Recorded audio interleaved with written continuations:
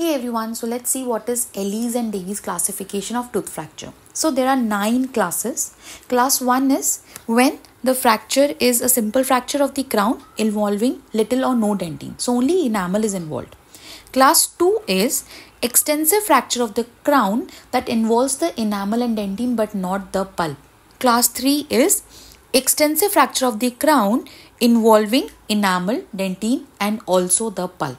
Class 4 is traumatized tooth becomes non-vital with or without loss of crown structure. Class 5 is complete loss of the tooth due to trauma. Class 6 is fracture of root with or without loss of crown structure. Class 7 is displacement of the tooth without the fracture of the crown or root. Class 8 fracture of crown and mask. So the crown structure is lost. Class 9 is fracture of primary teeth. For more lectures, do watch my YouTube channel.